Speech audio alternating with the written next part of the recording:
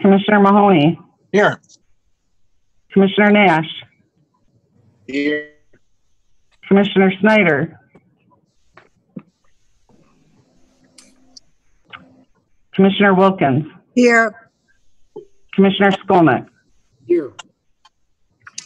Okay, we have a quorum. The first item is the approval of the minutes of May 5th, 2020. So move. Support. Okay, we have a motion. It's been supported. The minutes were distributed in your packets. Are there any comments or questions? No. If not, we'll vote. I don't know. Are we doing roll call votes because it's like harder to tell otherwise? Yeah, Gary or Bob, I do think we need to do roll call votes. I'm sorry, but I think that's required of us. Okay. All right, Kathy, sorry. I hope you got a lot of roll calls. For the minutes too? Yeah. We better do it for everything for now. I think we do have to do it for everything, yes. Mm-hmm. Commissioner Nash. Yeah. Commissioner Skolnick. Yes. Commissioner Snyder. Is he on yet? Commissioner Wilkins. Yes. Commissioner Foster. Yes. Commissioner Hovey-Wright. Yes. Chairman Hughes. Yes. Commissioner Laring. Yes. Commissioner Mahoney. Yes. That's 8. Okay. The minutes are approved. The next item is public comment on an agenda item. If anyone in the public would like to comment, now, how do they do that? Let's just go over that one more time. If you're on a cell phone, you push *9, 6. *6 is mute and unmute. *9 is to raise or lower your hand to speak. All right, so if you're on a cell phone, I see that there's 52 people, so there's approximately 40 people from the public on there. If you'd like to speak, now's your opportunity. You need to unmute your mic or press *6 if you're on a cell phone to alert us that you'd like to say something.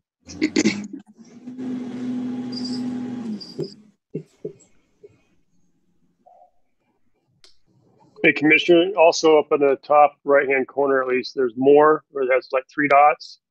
That's how you raise your hand in there. So you can click on that to go in there to raise your hand. Or start speaking, whatever you like. Okay, I don't see anybody. I don't either. Okay, we'll move on. We've got two presentations today. The first one is the County Parks reopening plan by Community Development Director Bob Lukens. Oh, thank you, Commissioners.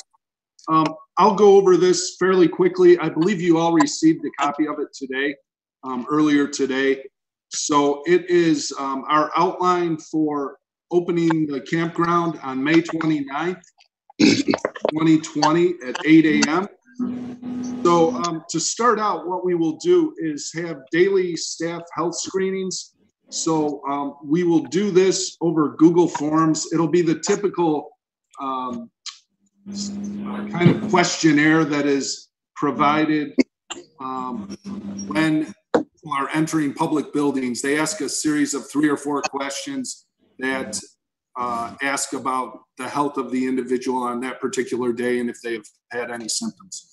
So we will do that and encourage staff to fill that out ahead of time before they arrive to work. If they feel they are ill during a scheduled workday, they'll be asked to stay home, as everyone is these days. If park staff members become ill at work, number 2, the staff member will be sent home, and if they test positive, Public Health Muskegon County will help us determine an isolation period for that individual worker. If multiple employees cannot work due to the isolation, we should have enough staff to cover all of our campgrounds and other facilities. Staff is in the process of hiring additional seasonal workers at this time. So right now we have 9 in our employ, 9 seasonal workers in our employ. So we'll continue that hiring, and we'll be ready to go on the 29th. Emergency sick leave coverage is available if employees do have to leave work due to illness, and they would be covered for a qualified isolation period. If guests become ill while they are at the park, we will ask them to isolate themselves and or leave the campground and seek a doctor's care. But we will not give them any health information, basically. We'll just ask them to talk to their doctor or go to an emergency room or other medical facility to take care of their illness or be diagnosed. Number 4, staff PPE. I've been working with Rich Warner and emergency management to acquire some additional masks. Rich was able to get us some face shields too, and then gloves and other equipment that we'll need to be able to be safe in dealing with our guests and also in cleaning our facilities. So we appear to have plenty of that at this time. I know Rich said he had 500 masks for me, so that's a good thing, or for us, so that's a good thing. And then we will have hand sanitizer stations at various locations in the park, at the check-in desk, in some of the bathrooms, or in all of the bathrooms, and in other areas that are frequented by our guests. Number 5, check-ins.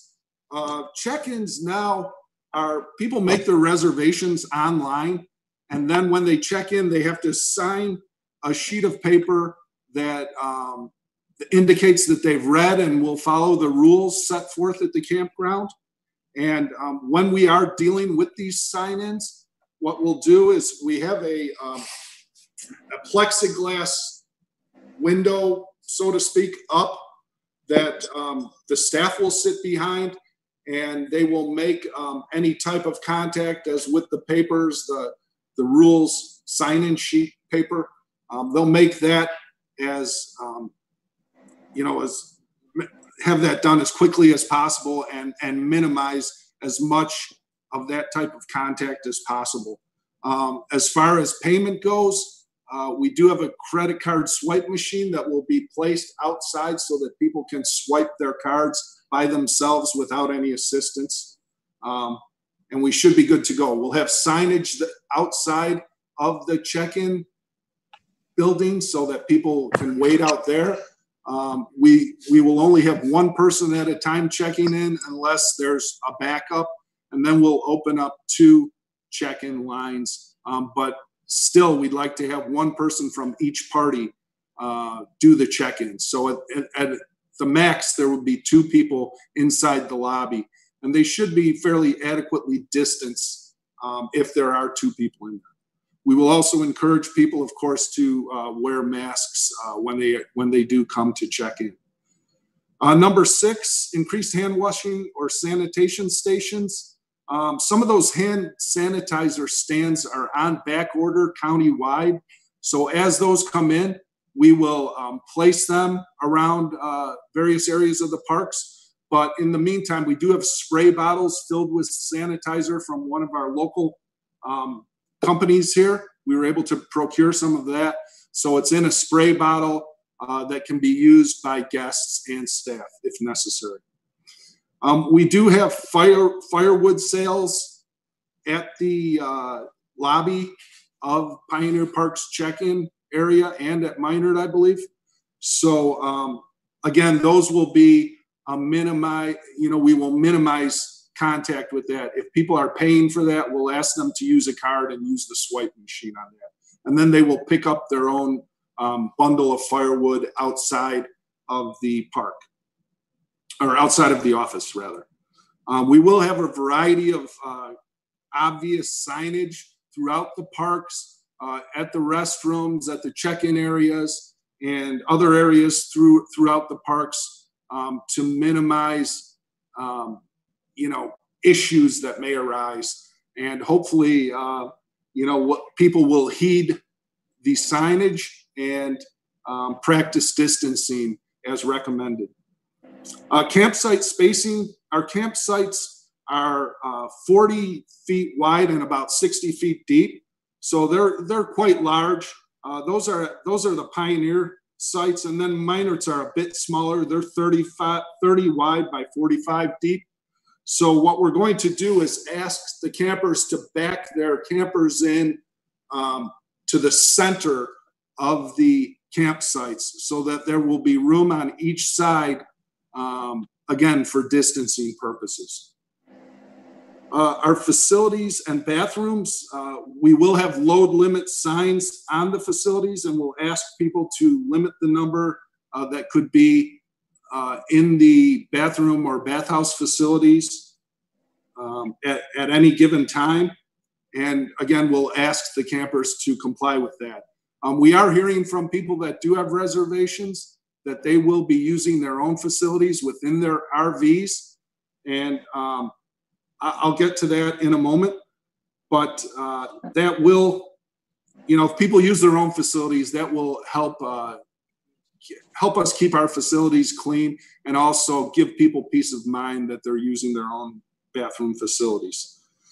Facility cleaning and sanitation, this is the important one. We will increase the frequency of restroom and bathhouse cleaning. We'll make it hourly during the daylight hours if possible. On occasion, there are instances where staff could be late in doing that, but we will have sign-ins at the bathrooms to indicate that staff has performed cleaning and sanitation duties. As we clean the bathrooms, they are closed, so we will direct people to other bathroom facilities that are still open that they may use. Shower hours, the showers are open all the time now, but we're going to encourage people to use showers during off-peak times when the facilities may not be as crowded or there may not be as much demand. As far as cleaning procedures go, the staff will have masks, gloves, face shields, and wear long sleeve shirts. And we would like to have a disinfecting pump sprayer that we'll use to spray down the facility with disinfectant. And we do have a fogger on order. This is an electrostatic fogger that works better than a sprayer. So as you can imagine, those are on back order, but as soon as we get one of those, we'll put that into good use at the parks. RV camper self-isolation, that really means we're asking campers to use their own restroom facilities within their camper. And as I said, many of the guests we've talked to that have reservations are planning on doing that anyway. So I think a lot of people will be doing that as they come out to camp at our facilities. We're also encouraging RV campers to bring their buddy tanks along. These allow for additional capacity for gray and black water. So people have indicated that they would be doing that to extend the dump time for their RV. We do have dump facilities at Pioneer, Minard, and Blue Lake, the 3 county campgrounds. Those are all in order and working well.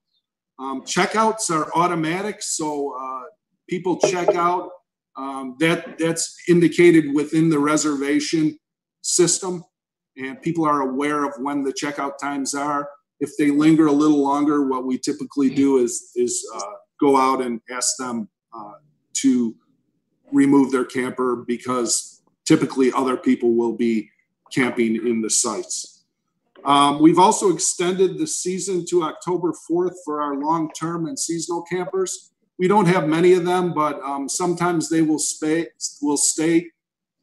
till the end. So we've extended that a few extra days. I think it's 10 extra, or no, it's about a week extra. And people will be allowed to stay during that time period. A lot of that is weather dependent, though. That's it for the plan. One thing I did want to mention to you today, commissioners, is this morning I got a call from park staff, and our group camping area at Pioneer Park has washed out completely. What was once our group camping area is now a river that is cut through a dune to Lake Michigan. So we're monitoring that area. There was some exposed electrical work, exposed plumbing there. The electricity was shut off. We've also contacted consumers to pull the fuse on the transformer that's right there. And it has taken out probably 2 or 3 acres worth of sand and dune from that group campsite, which is right next to Lake Michigan. So we now have a large kind of river valley there that spreads out into a delta into Lake Michigan. It's quite a sight to see, honestly. And I will send you that photos from that today.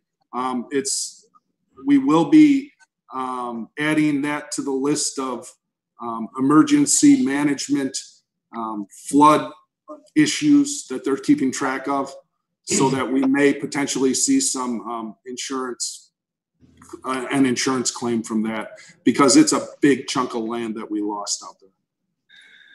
Commissioner Skolnick, could I ask a question? Yes, Susie, go ahead.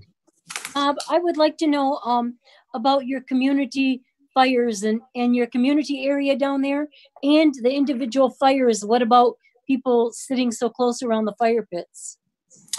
The community areas, do you mean the group area?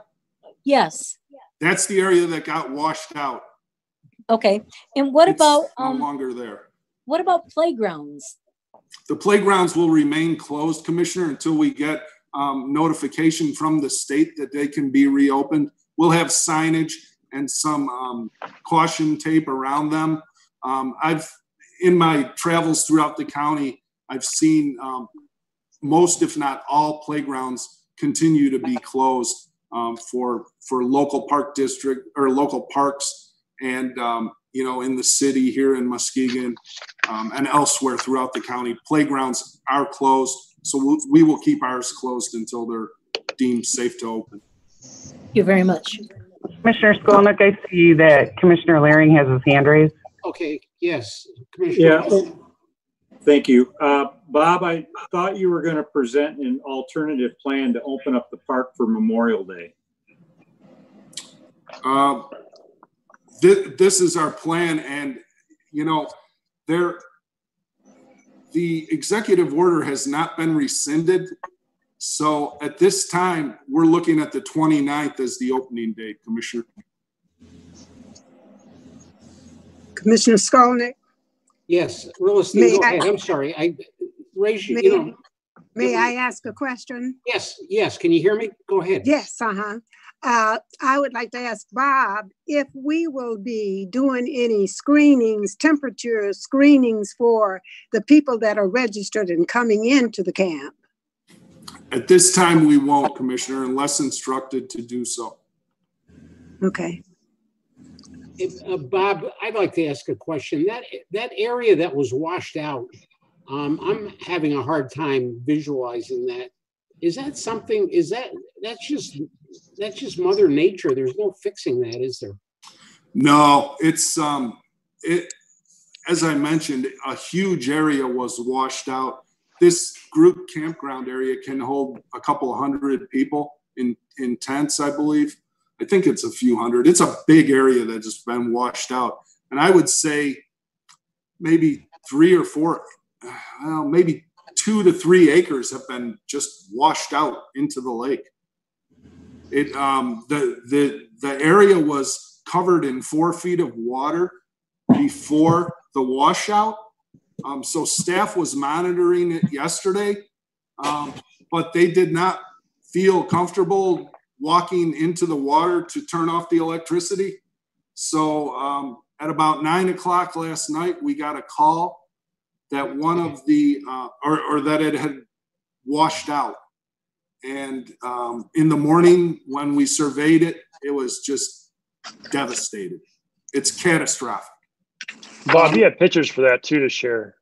I Bob do, Lucan? yes. Yeah. And I can send them right now to the commissioners. Okay. Hey, Bob, just one more question. The area that was washed out, was it like a huge amount of sand that got washed into Lake Michigan?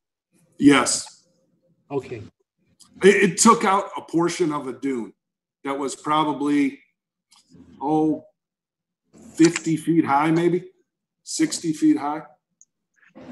It was where the stairs were that go down to the beach.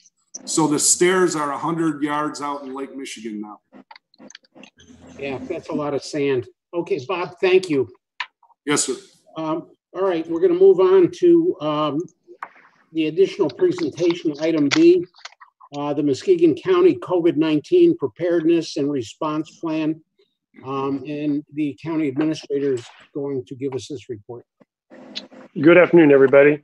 This report is based off of the package that you were sent, this one right here. I'm not going to put this one up there because you have roughly 27 pages there, but I will have it, actually it's 40 pages. I have the PowerPoint for you, and that's what we'll go over right now. But this PowerPoint is in reference to the preparedness and the response plan. It's all in compliance with the state of Michigan's order 2020-77 dated May 7th, 2020. So every county is putting a plan similar to this together. Next slide, please. In cooperation with the Municipal Risk Management, MMRMA, had a plan similar to this that they shared with all cities and counties.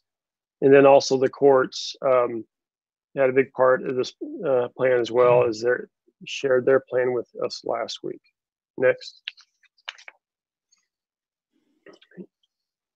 On section 1 of the report, it really talks about pre-opening, which we're calling it phase 1, which matches up with the courts, what courts' phase 1 is. And currently we're in this phase. We're closed to the public. No visitors unless it's scheduled, especially in the courts, which is considered essential. Basic operation, what that means is, for example, wastewater is operating, public health is operating, Health West is operating, MATS, the airport. So there's some basic operations that are still serving the people, but then there's all the other departments are working in one way or another, serving those who call in or emails that they receive. Next. This phase 2 reopening, section 2 of the document. We really sat down with the commissioners not the commissioners, but the directors last week and talked about the safest way to come back into the public, serving the public, but also the safest way for our employees, for us to be able to serve our employees and that they feel comfortable coming back to work as well. In discussing soft opening, what we like to see is employees only start June 1st, return to work. They need to figure out the best way to stagger their start times to reduce the number of people in the elevators and the hallways. When you come into the front building, you'll have for the administration building, for the courthouse building included, the clerks, the sheriff, the prosecutor, all this under one. You'll be asked for your temperature. You'll be asked for 5 questions. So that's going to take place. And you also have to go through screening. So that we know that's going to back up. So this first week of June 1st to the 5th, we really want to work with our employees and figure out what is safe for them, the best way we can handle crowds coming through. And again, that includes possibly changing start times and start finishes, anywhere from 7:30, 8, 8:30 to 9. We'll continue to encourage employees to work remotely, telework, we're calling that. We'll discuss more about the work share program later, but also we have 117 furloughs currently in the process. So many departments have furloughed with your leadership on that to allow that to occur. and that is still occurring to date. The next bullet point there talks about the continued downward trajectory of positive tests over additional 14 days. And Kathy's working with us on that now, and she's sharing this graph with us. Again, last night she shared another graph. And the cumulative rate shows it's dropping, but the moving average shows it's continuing a little bit. So we really want to make sure that the moving average really starts showing a downward trend in 14 days to bring back to public. Face next slide, yeah. So limiting opening date, which is a phase 3. And this here is where we got our health screening building entrance. We're still requiring people to wear face masks. Temperature checks required, and physical distance. All that still occurs as we did in phase 2. But the important one about this is that 14-day limit. That 14-day limit could equate to 28 days time to get to phase 3. So if we were to start the last week of May, when it's open up to the public, everybody's coming in, it's June 22nd. If our moving average doesn't drop until the first week of June, we're looking at June 29th before the building is really open to the public. Again, the purpose of this is to make it safe for our employees and then make it safe for the residents from Muskegon County coming into the building. Those are the first 3 sections of our document here. The next section I want to go into is the courts. So I'm going to jump to section 6 and then come back and finish off with section 4 and 5. Section 6, which is the Muskegon County plan to return to full capacity. I have Patrick on standby to talk a little bit about these next 2 pages. Go ahead, Patrick. Thank you, commissioners. Yeah, we've been in close communication with my colleagues, other court administrators, and the chief judges of the courts, as well as the state court administrative office, and wanted, of course, to share that information with you in the work session about what the Supreme Court's order is regarding return to full capacity within the courts.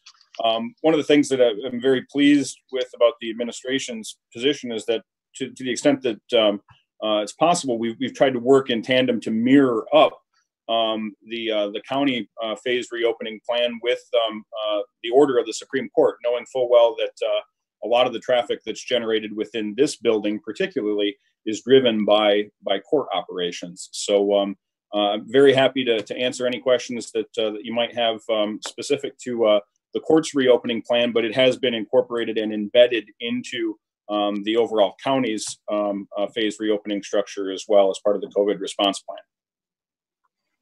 And that really covers the next 2 slides. Again, phase 1, phase 2. The next slide, please, where it goes into phase 3 and phase 4. Patrick, talk a little bit on phase 3 and 4, what you see on that as well.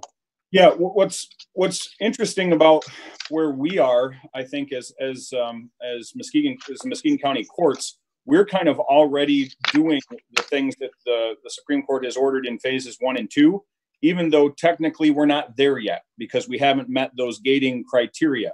The things that the Supreme Court has said trial courts across the state should be doing in phases 1 and phase 2, we're already performing now. So we're looking ahead to what does it mean when we're able to move through those phases based on the data in our community, based on the things that we've been able to do, the things that we can control in terms of the building and the social distancing and the measures that we've put in place in terms of our internal policies. We're looking to phases 3 and 4 for a real actual shift in terms of what court operations are going to look like. Really, the biggest change is that that's when our vulnerable employees are going to be able to be here in the courthouse working directly face-to-face with the public, when the public facing activities really resume, when the physical distancing protocols are extended to the general public, not just to our staff, but making sure that we're enforcing those among the general public that are here within the courthouse. That's part of phase 3. And that we're doing everything we can to make sure that we're minimizing any crowded spaces. I'm sure many of you commissioners have been here on Monday mornings where there are multiple crowded areas within the courthouse just by virtue of what's scheduled. We have to adapt and change our scheduling to make sure that we're doing things that spread people out and space them out within this building when they're returning in phase 3. Phase 3 is really where we start to see things shift more toward anything close to what we would call normal, but it's going to be a new kind of normal for the court for sure. And then finally, that phase 4 is really, once again, those criteria have been met for a sustained period. And I don't know just when this is going to happen, but that language, again, the reason we put it in quotes is because that's what's in the order, that the court's ready to move to phase 4, the final phase, basically resuming unrestricted court operations when there's been a public health announcement that this pandemic has fully been suppressed. And I don't know just when that's going to be, but that would be when we've moved through all of the progressive phases and the Supreme Court has signed off on the attestations that we make to them that we've completed each of those phases specific to our community. Thank you, Patrick. On that preparedness and the response plan, putting this together and bringing the court's requirements into what the rest of the other 18 departments are looking at, it's difficult because you got some departments already working and you got some who are 100% remote working from home.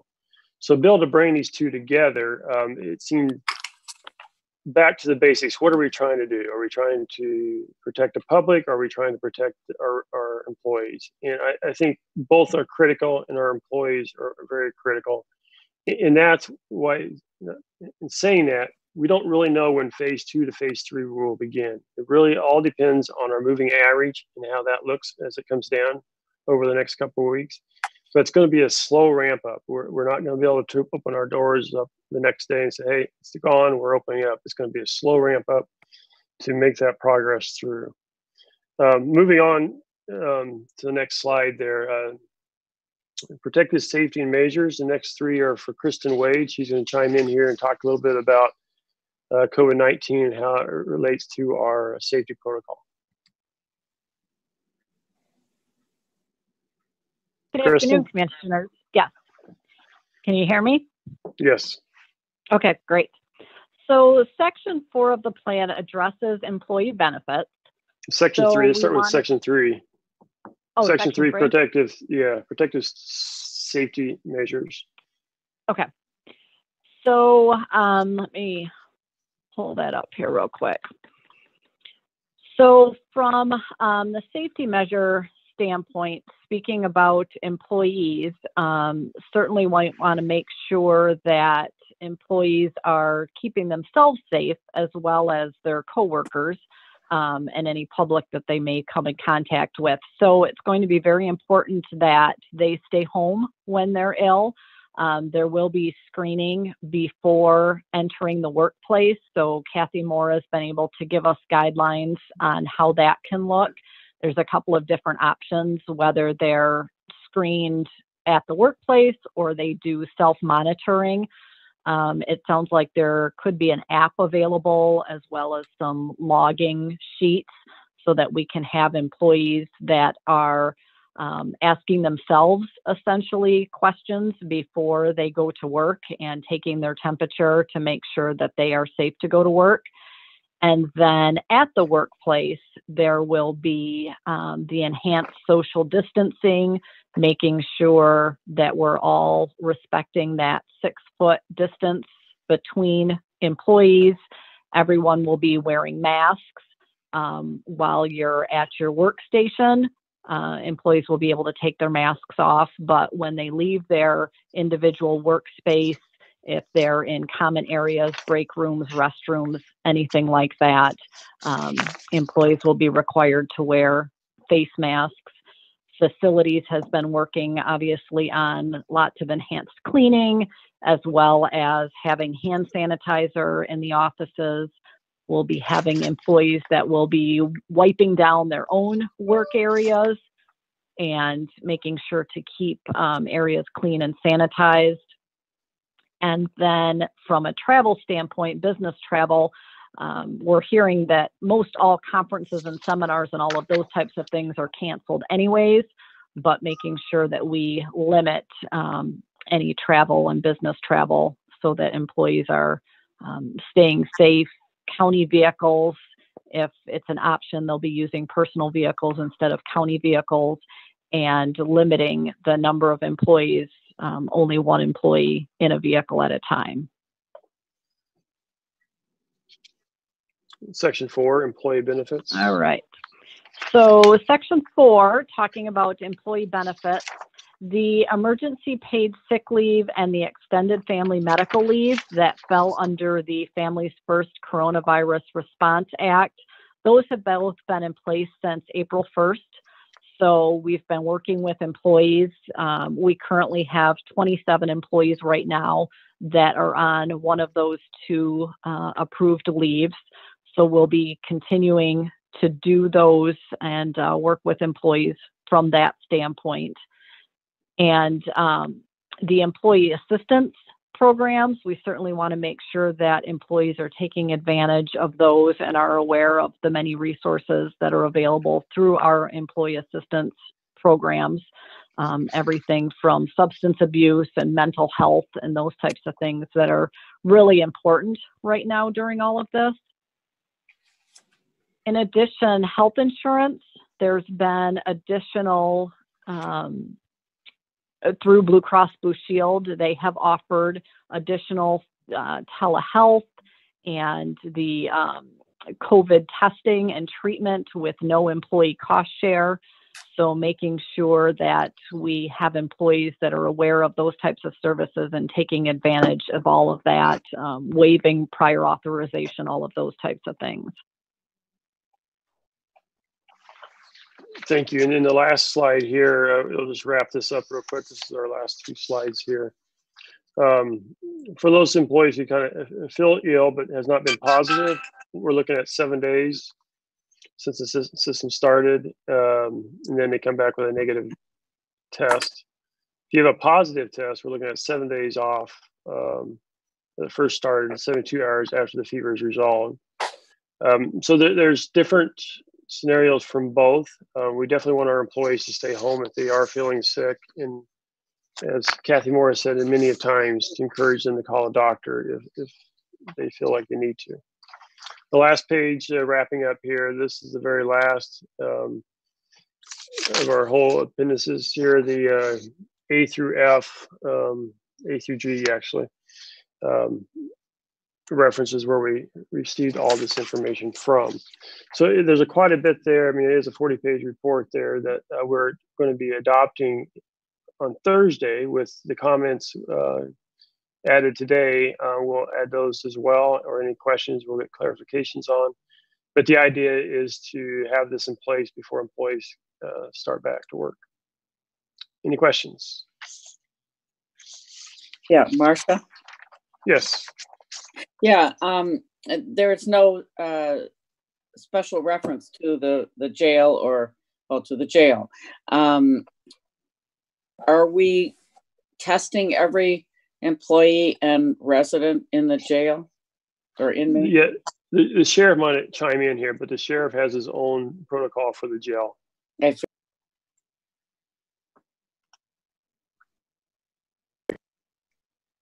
a congregant facility. Yeah, Sheriff, are you on? Or under I saw him on. I'm here. She muted herself, so I'm not aware if there was a question. You repeat the question, Commissioner? Yes, the question is, are we testing all the employees and the inmates in the jail? No, we are not. Shouldn't we be? We did test one team when a staff member had tested positive. There currently is a program going on. I received a call yesterday from the Emergency Management Department of Michigan State Police, and they're offering tests to all the jails. I'm just trying to really understand the idea of allowing people that we don't know inside a facility when we have a system that's working, and no positive cases or anybody that's even symptomatic, and opening up them to some type of exposure. But these tests are also only voluntary. We can't force anybody to do it inside the jail. Does that make sense? And isn't there something happening on Thursday and maybe it's just nursing homes, but where the National Guard is coming in to test all the residents and employees at nursing homes. And I thought they were going to do jails too, but I could be wrong. They are offering to do jails. Yes, it would be. My assumption is it would be the same group. I was reading an article today out of the Kalamazoo County where they had like 80 volunteers, I believe it was, to do it.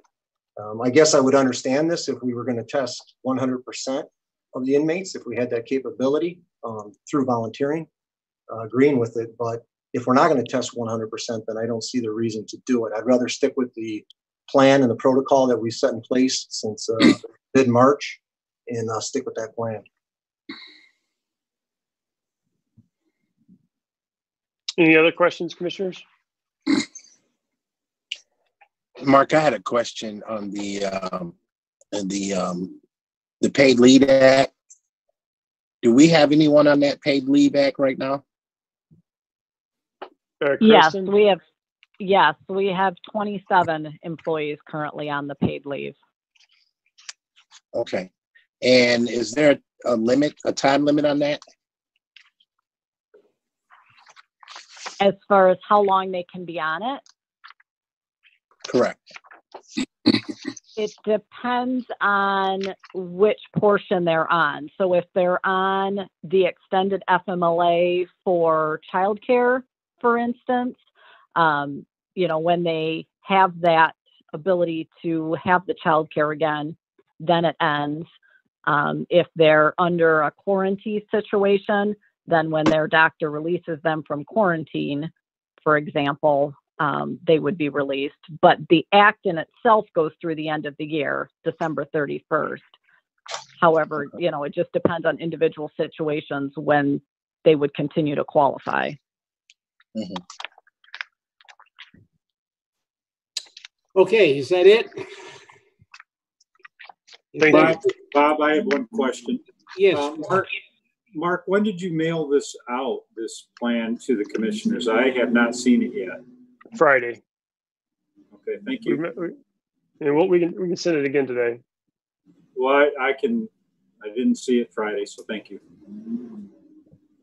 All right, presentations are done. We'll move on to items for consideration.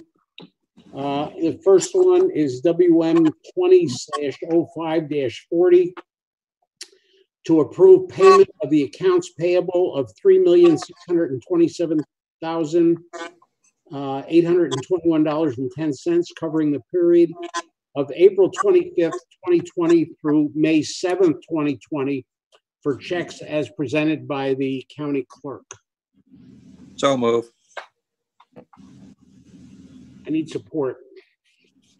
Support. All right, we've got a motion. It's been supported. The major items have been listed for information in the motion detail. I have a question here, Bob, if I could. Yeah, go ahead, Susan. I was wondering, I see that there's a payment to Lakeshore Regional Energy for $211,254 for the liquor tax payment. Is there any reason we couldn't keep that and just apply that towards what the LRE already owes us? This is Beth Dick, Director of Finance. That is separate and apart from everything else that we're owed. This is money that comes into the general fund, not to Health West. So okay. This money, we get liquor tax payments throughout the year, and then half of that has to go back to the regional entity. And then they basically grant that out to grant money, liquor tax money out to various organizations that apply for it, which our public health department does apply for a significant amount through them. Okay, I was just wondering. Thank you. You're welcome. Bob, I have a question, if I may. Yeah, yes, go ahead, Zach. So I'm not, this isn't a motion, but there's been some discussion on the board that we don't like approving these payments after they've already been made. And I am wondering, just maybe a consensus of the board, debate among the board, if there's any consensus for a line item veto on some of these. Right now, we have to approve the entire payments in a whole. I don't like paying them after or approving them after they've been paid, but is there any consensus in the board that maybe we should do these independently, that we could line item veto them and vote on them individually?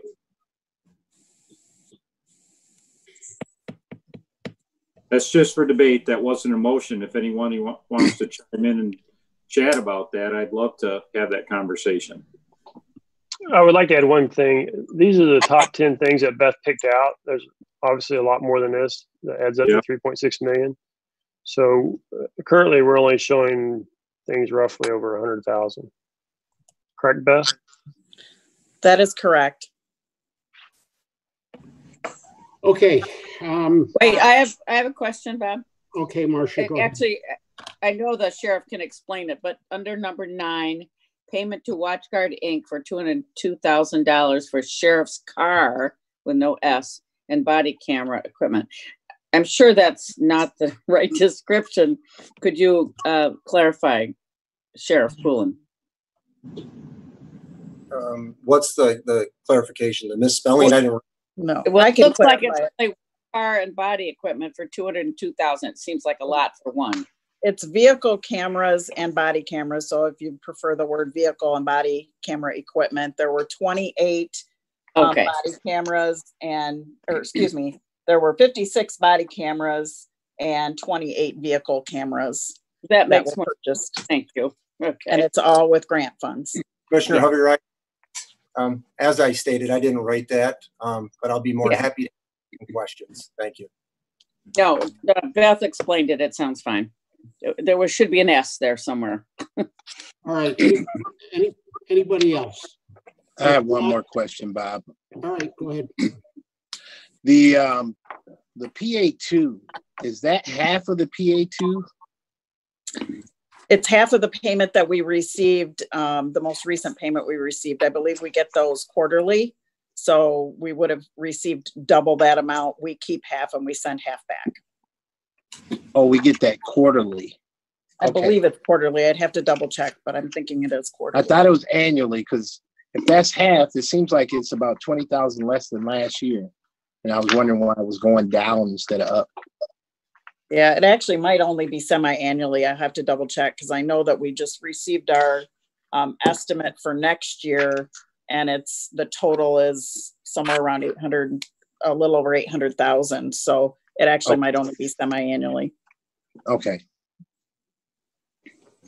Okay, I need a roll call. Kathy, could you do roll call on this motion? Commissioner Foster. Yes. Commissioner Hovey Wright. Yes. Chairman Hughes. Yes. Commissioner Laring. No. Commissioner Mahoney. Yes. Commissioner Nash. Yes. Commissioner Snyder. I know he's on. He is on. John, can you hear us? Yes. Yes. Thank you. Commissioner Wilkins. Commissioner Skolnick. Yes. 8 yes, 1 no.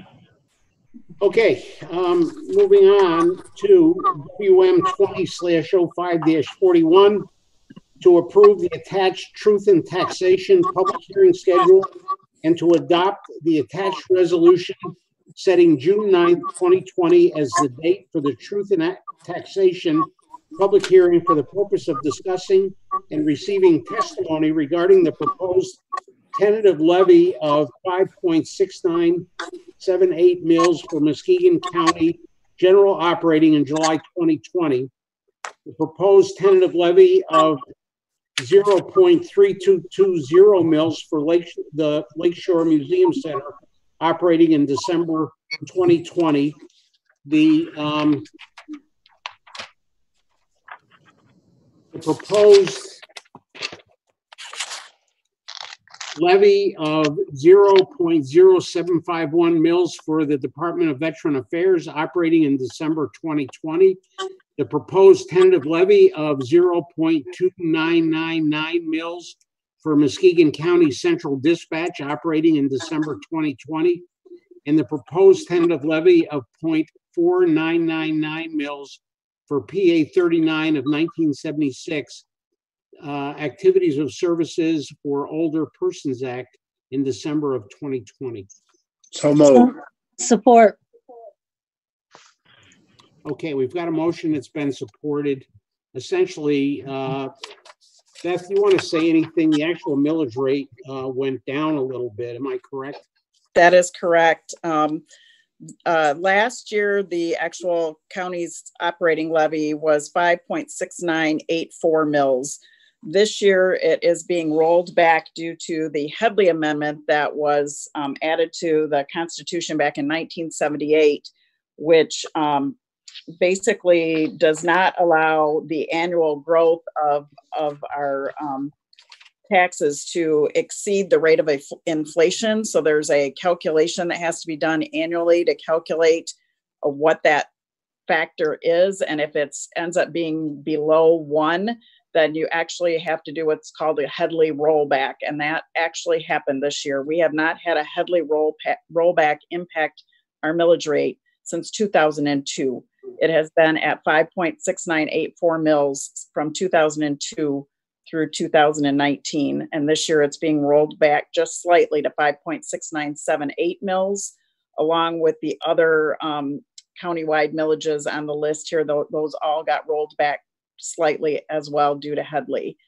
Some of the supporting documentation behind the motion shows how the calculation is done, and also a public notice that has to be put in the newspaper advertising the public hearing, which has the heading "Increase in Property Taxes," which is very misleading, but we're required to use that language because if we do not hold the public hearing, then we actually won't be able to levy those millage rates that are listed there. It would be something less than that. So that's why the wording "increase" is used, because if we don't hold the public hearing, we would be restricted to a lower level of millages.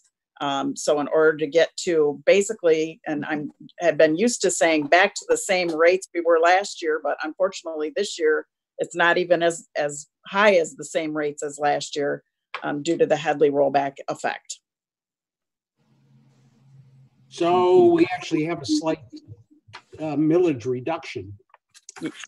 Reduction in the rate, correct. Correct. Are there any questions, comments on this before we vote?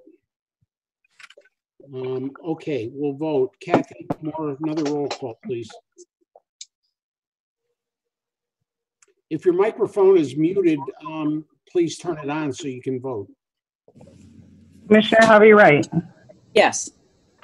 Chairman Hughes. Yes. Commissioner Laring. Yes. Commissioner Mahoney. Yes.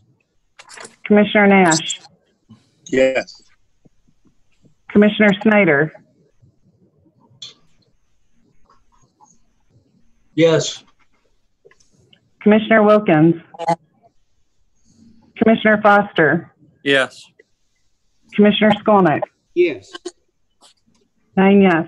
Okay, thank you, Kathy. The next item is WM 20/05-42 to award the Space Needs and Facility Condition Assessment to DLZ Michigan Incorporated, not to exceed $115,200, and authorize the chair to sign the agreement and amend the budget accordingly. So moved. Support. Okay, we have a motion that's been supported. Any comments or questions? Yes, I have a question on that. Yes, Susie. The bid is $96,000 and staff is further requesting a 20% contingency fund. I would rather see that come back if they have an extra rather than just automatically authorize 20%.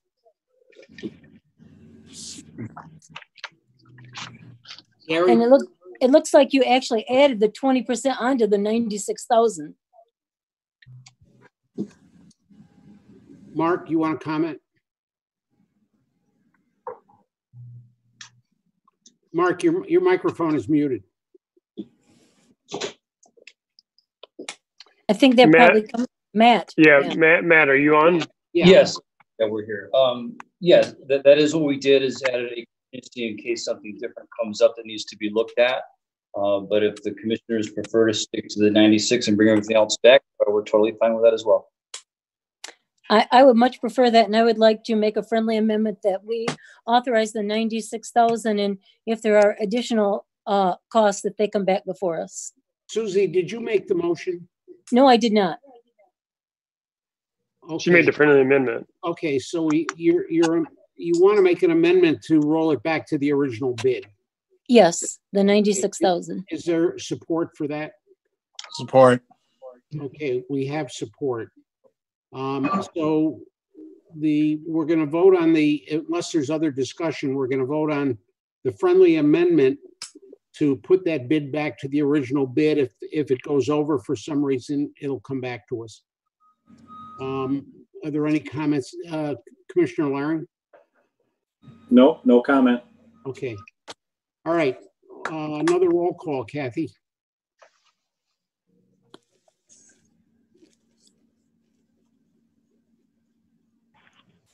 Chairman Hughes. Yes. Commissioner Laring. Yes. Commissioner Mahoney. Yes. Commissioner Nash. Yes. Commissioner Snyder. Yes. Commissioner Wilkins. Commissioner Foster. Yes. Commissioner Hovey-Wright. Yes. Commissioner Skolnick. Yes. 9 yes. Okay. And what was the amount of, what was the original bid? Matt, do you have the exact amount? 96,000. Was it 96,000 even? Yeah. Yes. Commissioner, can I make a comment here? Okay, so.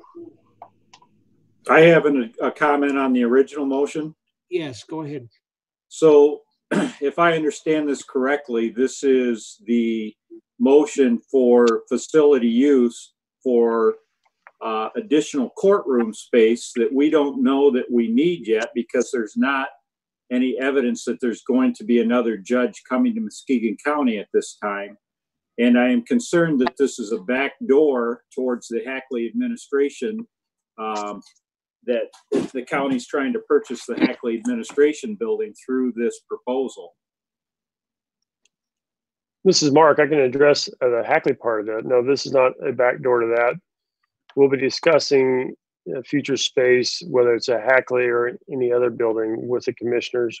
We would not move forward without the support of the commissioners. Besides the courts needing additional courtroom, even if we didn't do that, even if that was not part of the discussion, Commissioner, prior to that, if you recall, we did a study on redoing 6th floor, and Chief Judge Hicks will probably comment on that. I've just seen his hand go up. But yeah, we were wanting to redo the 6th floor. And to redo the 6th floor, we would have to move administration and the commissioners out of this building. So we still need to find another facility. I remember we were talking about that with you, because you mentioned the bus location, McMurray building at one time. Commissioner Hicks, go ahead, Commissioner.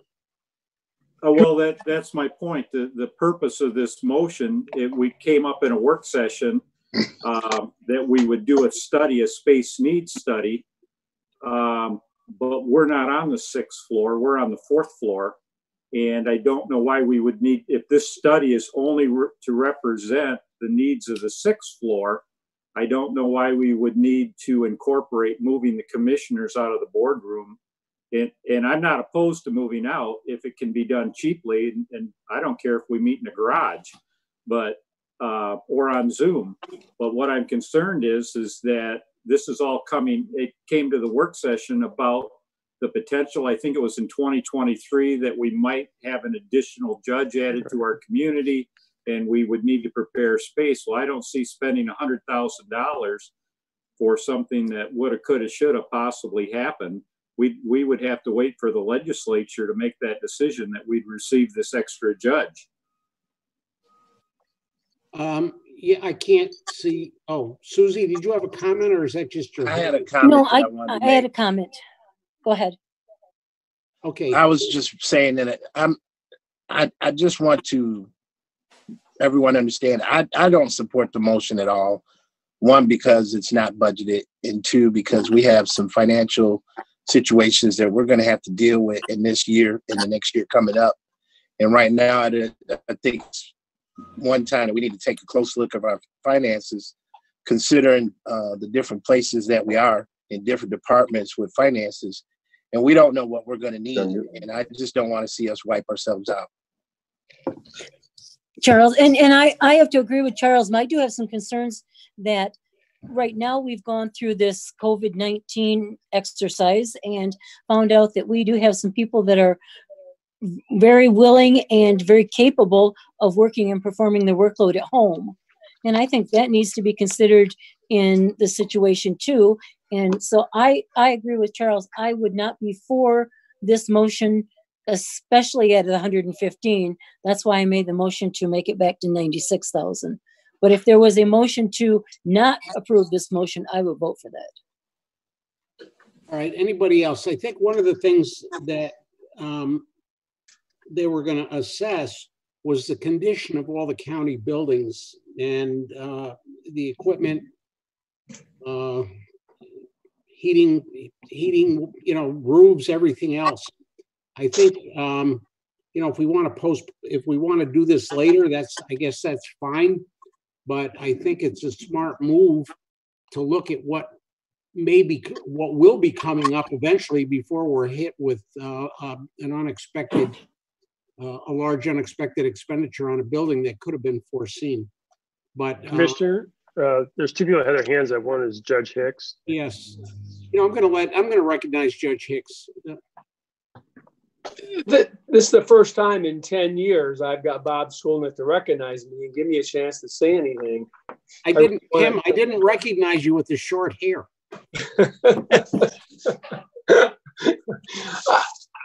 I don't have any substantial disagreement with what you all are saying. I just wanted to highlight two things.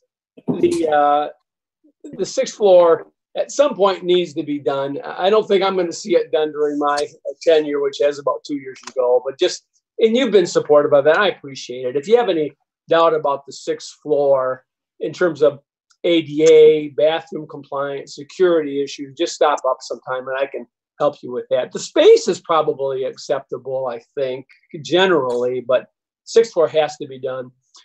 The other point I want to make back to Commissioner Larry, he started out by saying there's no evidence, and that's sort of right, but I just wanted you all to remember that the official Supreme Court recommendation in the Judicial Resources report is for us to get another judge. Now that process has input from you that's required and input from the state, so I think you guys are right about that, but there is some evidence, they've studied it, that we do need another judge. Now, how we go ahead with that, I think, is entrusted to your work and our work. And I appreciate your consideration of all those things. All right. Anybody else? Yes, Ken, did you? Well, and back to your point, Bob, this study is more than just looking at the sixth floor. It's looking at all of our facilities, and some of those, for example, across the street on the old South Campus, probably a bulldozer would be better than what we're doing at this point. So a good look at those buildings, see what we can salvage, what needs to be taken out. It's not just about the sixth floor. It's about looking at all of our facilities. Well, whether we do this today or in the future, I tend to agree with just because we don't know what the impact of the virus is going to be on our budget, and this could be postponed a little bit. But I honestly don't think we should just wait until fate takes charge of our buildings. But this is probably not the best time to be spending unbudgeted money. So we'll vote on this. Kathy, roll call, please. Commissioner, Director Farah had his hand up. I didn't know if he wanted to speak. I'm sorry, Matt, I didn't see it. Do you want to say something? Yeah, I think it was pointed out. I'm at Farah Public Works. But the majority of this study cost is for facility condition assessment that staff has wanted, before the sixth floor up, before a new judge was a potential, before Hackley, before anything. We submit our capital improvement plan every year. Definitely some needs here, a lot of needs. The last facility condition assessment done on the Hall of Justice and Old Jail was over 2 decades ago, and there's never been one done here at the former Baker College campus. Felt it was, time to do that. And with the proceeds from Brookhaven going to the Building Improvement Fund, that would be an appropriate use of that, to evaluate what needs to be done next. So for instance, in Building A, we have 2 boilers. One is down for the count, the other is on life support. We are going to fix that, whether it be on an emergency basis or on a planned basis. And it's not just that. I can give you examples like this in every building of things that are coming up. So we felt it best if we had a facility condition assessment, we could better anticipate, better, put what resources we do have towards our most pressing and beneficial need. As far as the space needs evaluation, keep in mind, we put county government into a college campus, if you will, that wasn't designed to serve our county government. So the space needs assessment, which I believe is less than 20,000 of this, would help us. Are we using our space appropriately to its maximum efficiency? So again, it was more than just a new judge or a 6th floor. It involves other things as well. Thank you, commissioners. I'd like to know what it is we're voting on before we vote, please. We're voting on spending $96,000 on the space needs and the facility condition assessment. Thank you. So, okay, so we will vote now. Kathy, if you've got any more forms left. Commissioner Foster. No. Commissioner Hovey Wright.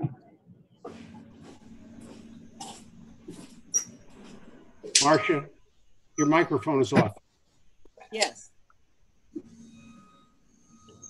Chairman Hughes. No. Commissioner Laring. No. Commissioner Mahoney. Yes. Commissioner Nash. No. Commissioner Snyder.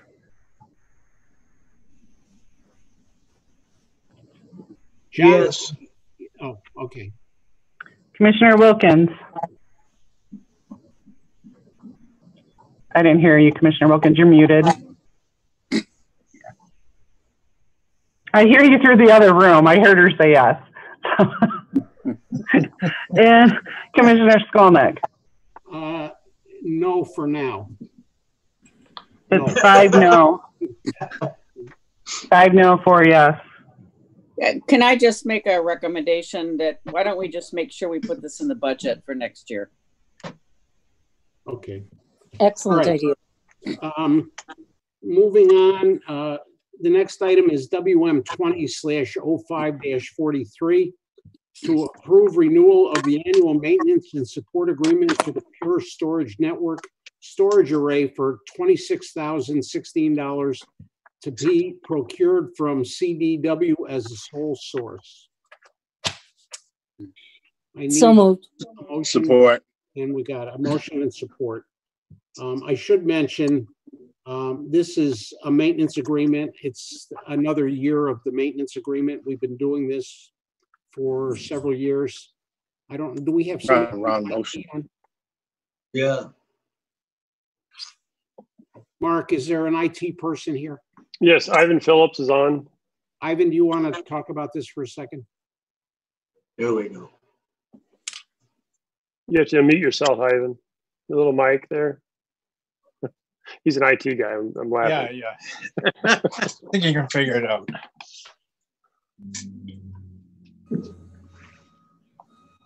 Can you hear me now? Yes. You have to mute.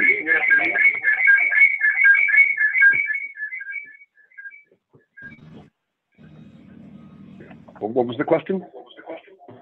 You want to just the $26,000 for the maintenance and support for the Pure Storage Network. You just want to give us just a real quick what that is. Sure. This Pure Storage Array is the non-spinning disk side of our storage.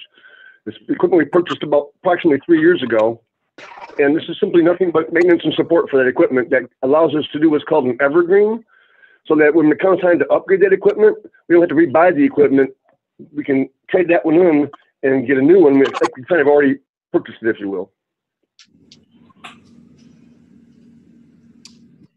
Okay. Are there any other questions? Any questions at all? If not, Bob, I don't think we're showing the right motion. I don't think so either. we're on number 43.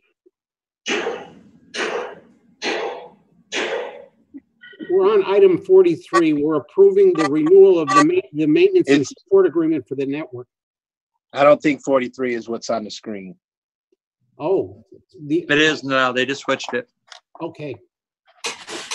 I'm working off the printed copy of the agenda. I'm not even looking at what's on the screen.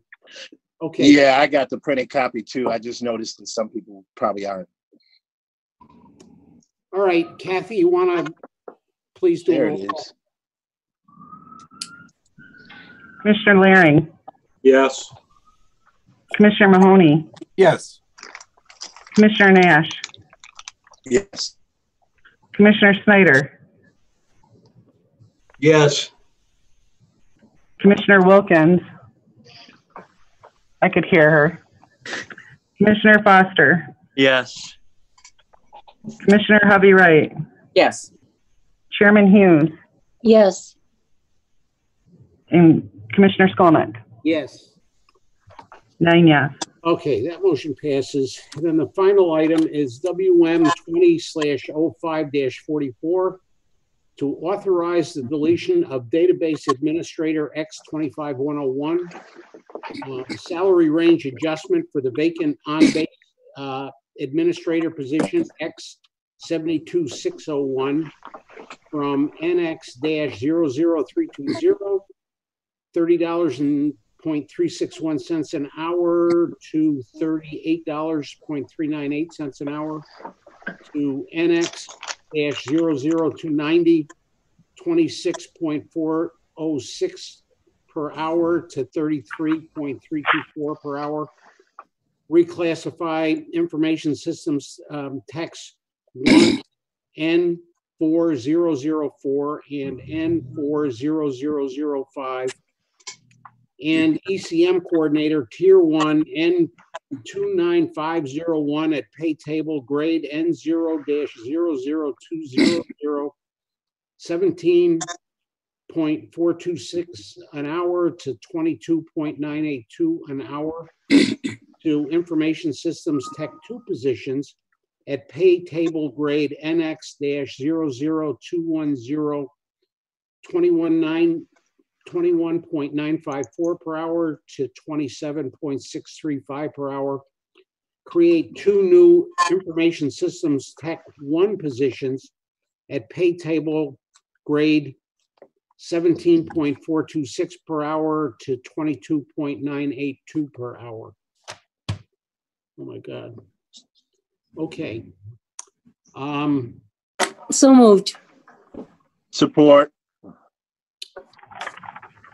Bob, could I make a comment on this? I'd love a comment on this.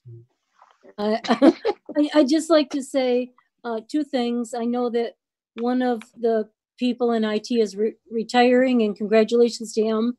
And I'd just like to say my deepest sympathies to the IT department, because they just had an employee pass away. And that's part of the reason for this motion. I'd just like to say from the board, we're very sorry to hear about that. Thank you, Susie. Mr. yes. Chair, I have a comment, if that's okay. Okay, yes, it is okay. Go ahead. All right, thank you. So although I am sympathetic to the IT department losing one of their staff members, I do think this is the wrong time to be creating new positions and giving out pay raises, as we don't know how the economic impact of this is going to hurt the future of Muskegon County and our current deficit problem. Anybody else? Susie? Yeah, I'd like to make a comment on that. I see that, I mean, I certainly appreciate Commissioner Laring's position, but I do see at the bottom, it says annual cost, including salaries and all fringes for the 4 positions is a decrease in their budget of $7,877. Anybody else? Zach? Want to say anything, or are you done? No, I'm done. Okay, Kathy? Roll call. Commissioner Mahoney. Yes. Commissioner Nash. Yes. Commissioner Snyder. Yes. Commissioner Wilkins. Said yes. Commissioner Foster. Yes. Commissioner Hovey-Wright. Yes. Chairman Hughes. Yes. Commissioner Laring. No. Commissioner Skolnick. Yes. 8 yes, 1 no. Okay, that completes the items for consideration. The next item is old business. Does anyone have any old business to bring to the Ways and Means Committee? I'd like to bring an old business up. It's old just because Bob talked about it about 30 minutes ago. Kathy, could you bring up those photos? Oh, I'd like to see them. Yes, I can.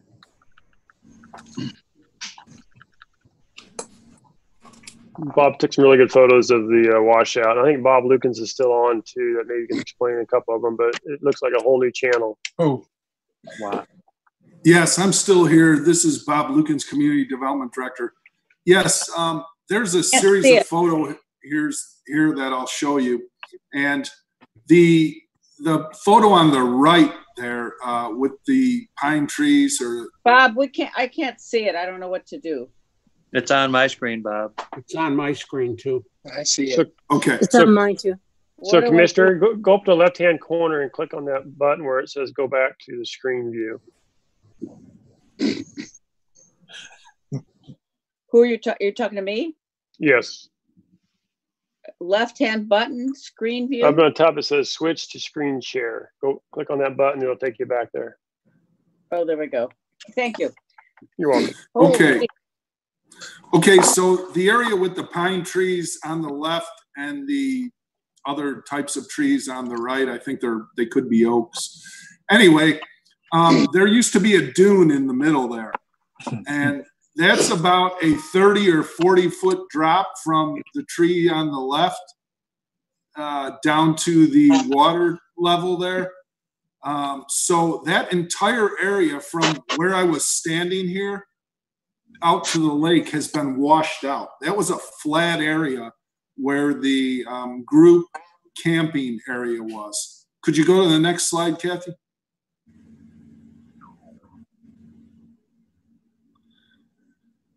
These are just some additional shots. This was... Yeah, go to 3. Yeah, go to the third one. That one's not too great a shot. Here's some more slides from the flat camping area. On the left slide, you can see, well, on this slide, okay, on the left slide there, you can see the banks of the new creek or river that is formed that have just totally washed out. Wow. There's about a 6 to 12 inch layer of topsoil and other plant material, and under that begins the sand and a portion of a dune. So that washed out. On the right hand side, you can see some of those white pieces there. Those are water lines, and those gray bollards that are sticking up there.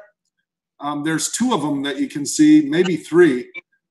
Those are electrical bollards that have been undermined and almost washed away. The picnic tables stacked up on the end over on the tree line there. Fortunately, we stacked them up there because a number of other picnic tables were lost. They're out in Lake Michigan somewhere. Next slide, please. Here's just another view. And this is a view again of the water and some of the electrical bollards. Next slide. This is a view from standing further back, and you can see again where it's just washed out completely there. There's the staff there was maybe 30, 40 feet away from me.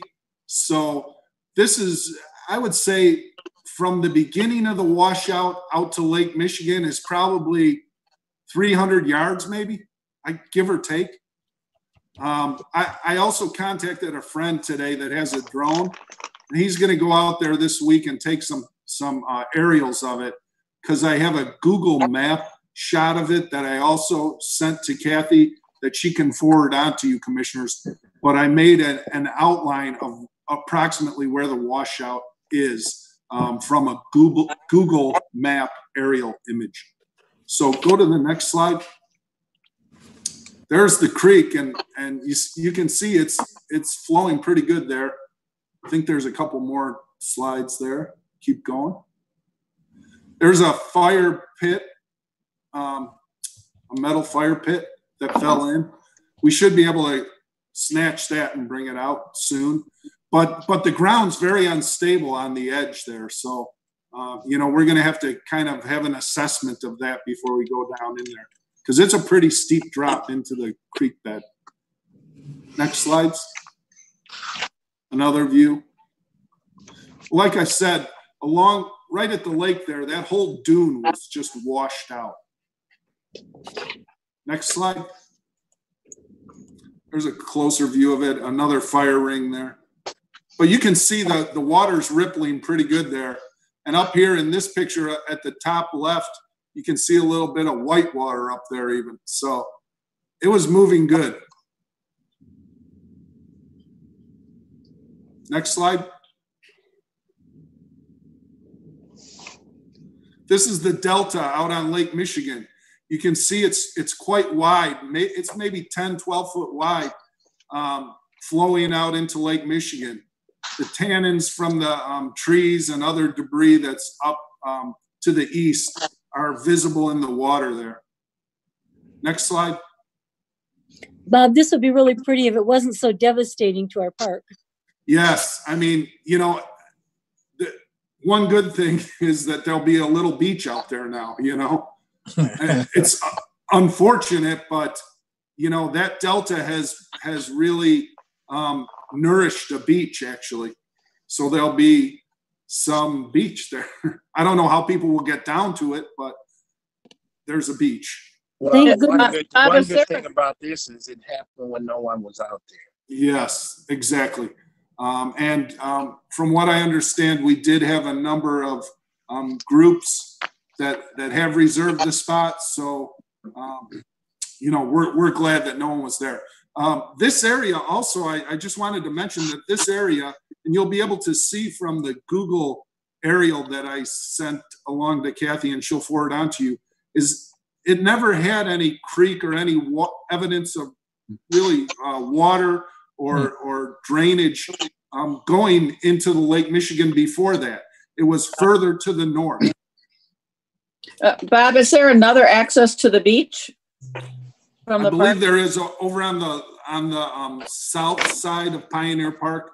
There's another walkway down to the beach, but I think some of the stairs there have been undermined from the high lake levels. So we'll have to assess that and take a look at that. But I think there is another way. And if not, people can get down to the beach on some of the trails there. There is a trail that we could forge down to the beach that would make it fairly safe for people to get down there if need be, if there's no stairs left anywhere. Yeah. Next slide. Jeff Hittema there is pointing to the stairs out in Lake Michigan.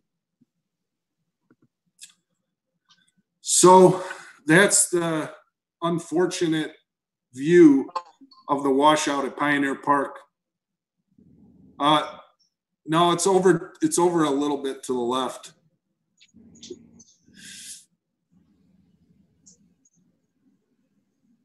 There you go. That's approximately the area that was washed out. You can see there were, when this Google shot was taken, there were campers there. That whole area is gone now, as is that dune right on Lake Michigan. Bob, that is unbelievable. It is. Seriously, that's Mother Nature. Hey, Kathy, can you enable the screen sharing? We can send you these photos. No, I want to put something up there if I can. It's disabled. I don't know if you know how to do that.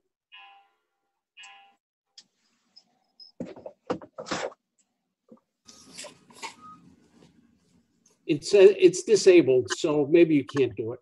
You should be able to do it now. Okay.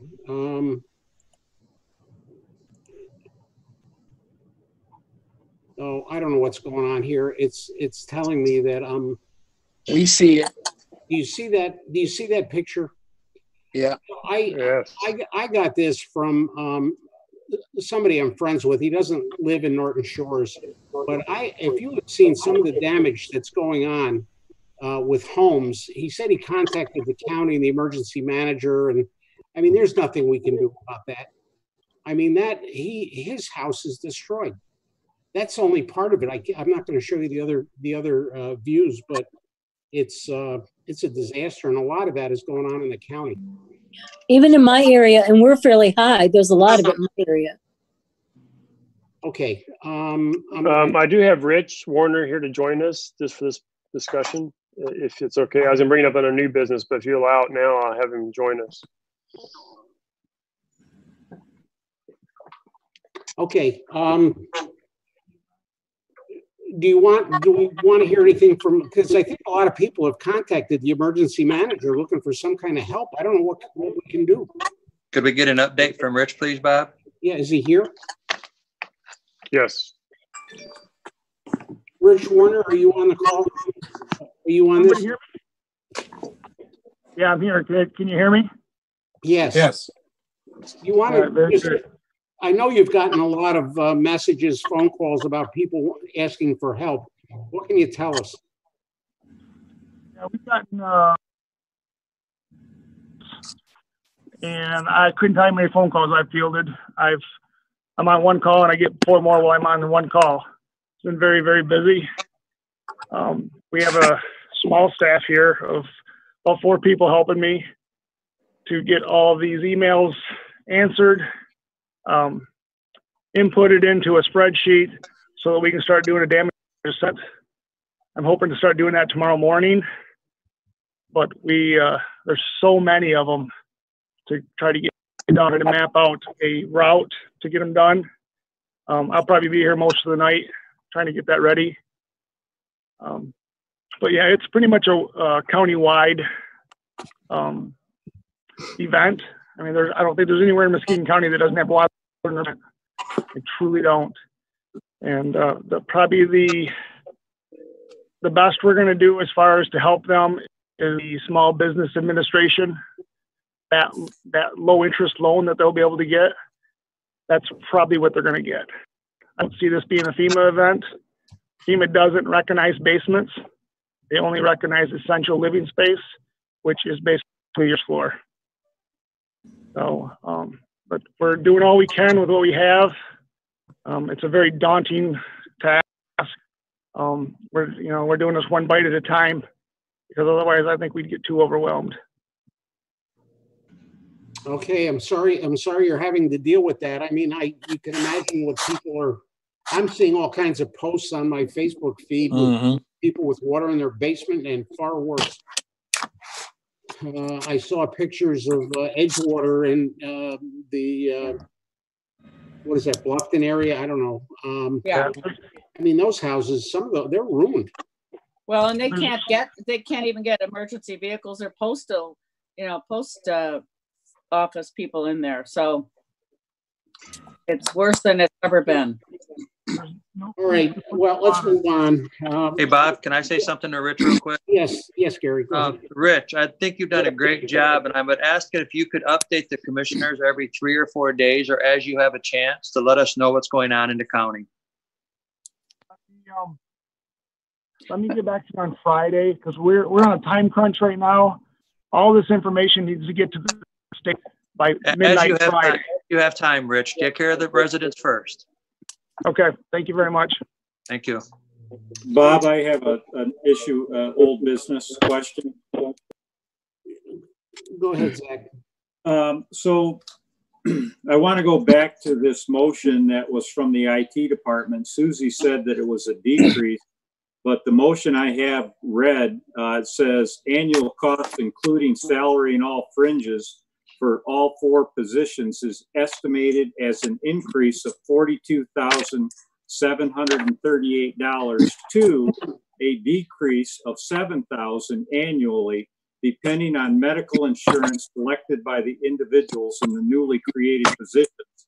So I'm assuming it could be a $7,000 decrease if all 4 people chose not to get the county's health insurance, but I doubt that's going to be the case. It looks like it's a $42,738 increase.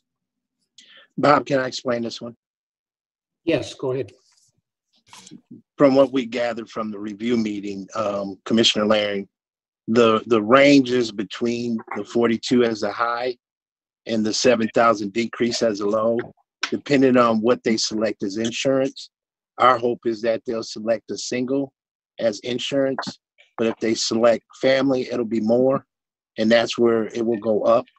But from what we understand, they're mostly younger, and we'll probably have a majority single, if not all. So that's what we're hoping for. So the worst case scenario is 42,000, the increase, and the best case scenario is a $7,000 decrease. 8. Correct. All right. The next item is new business. Is there any new business to be brought before the Ways and Means Committee? Mr. Chairman. Yes, Gary. Go ahead. Well, thank you, Mark. I would like to ask the administration to somehow get a report out on the senior millage of the 2.2 million, how much is being paid for salaries. I saw that Carla Benton has now even got an assistant. I'm just wondering how much are we paying in payroll out of the 2.2 million that was set aside for services to the elderly. Okay, I can do that. Thank you. Okay, anybody else? Any other? Yes, I did. Yes, I believe last week we shared you a video and a link for a work share program. So on Thursday, we'll be discussing the work share program and how all departments are responding to that plan. Again, it's I'll keep it short today, but we'll get into it in more detail on Thursday. But the whole idea is to reduce the work week in your department one way or another and be offset by a state program that they're offering to us. So check your emails, and we can send it out again if you didn't see it already, but it's the work share program. Thank you. Okay. We now have time for public comment from anybody. There's a total of 50 people on this call, so there's some people out there. Kathy, could you take that off the screen, the agenda, so we can see more people? Good, thank you. If anybody'd like to make a public comment on anything, this is your opportunity. I do. Go ahead. There's one person. Okay. Can you see who it is? I recognize the voice, but I don't know his name. Oh, go ahead, sir. Okay, Sean? Is that you? Yeah, go ahead. Yes, let me get to my screen here. There we go. Yeah, Sean Campbell, 360 McLaughlin 42, Muskegon. And in general comment regarding the Causeway and Memorial Park, what is the plan for the water there? I I was quite shocked to hear that the pump and dam were removed to control the water. Is that correct? Those videos of the recent water damage there in the park only seem to highlight this. I'm actually in favor of returning Muskegon water to a cold running trout stream the way it was a long time ago. But I do not know fully if the removing the pump and dam was related to that, but it sure seems like it. So there's the plan to deal with all. Is there a plan to deal with all this water in Memorial Park, and how much does it cost?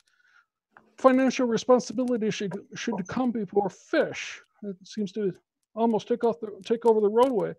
I do not think the board is so silly as to not do anything about the water, but there doesn't seem to be a plan right now. Further, in regards to the buildings that are in disrepair in Pioneer Park used to be and still is a favorite camping spot for me. Please maintain the buildings you have before building more. That really seems obvious. On county building policies, not surprisingly, I'm not sure about protecting courthouse employees or the public. The only thing that is clear is protection of policies that have been handed down to you. In this case, unconstitutional policies. In regards to Commissioner Solnit. Yes, it's 2 minutes. Thank you. Okay, thanks, Sean. Anybody else? I don't see anybody. I'm looking at both screens, but okay. Susie, is that just, are you adjusting your camera, or you don't want to see me anymore? You're still on mute. Yeah, I was just checking to see if there were any hands raised in there or not. Okay. All right, then final board comments. Mr. Chair, may I? Yes, you may. Just for the commissioner's own knowledge, at Veterans Park, the dam has been replaced with a newer style dam, and the pump has been running. They are looking through the Parks Committee at doing another dam, but that could be some time out. The original projects were all paid from the NOAA grant on the park redo that we did 2 years ago starting. Gary, if I may ask, I haven't driven on the causeway in the last week. Is that pump keeping up? No, it's on. I've never seen it this high out there. It is terrible. If the dam was not in place like it is right now, it would be over the road. Okay. All right. Any other board comments? If not, I need a motion to adjourn. So moved. All those in favor say aye. Aye. Aye. Opposed? We are adjourned. Thank you. Thank you, Bob. Yep. See you Thursday. See you Thursday.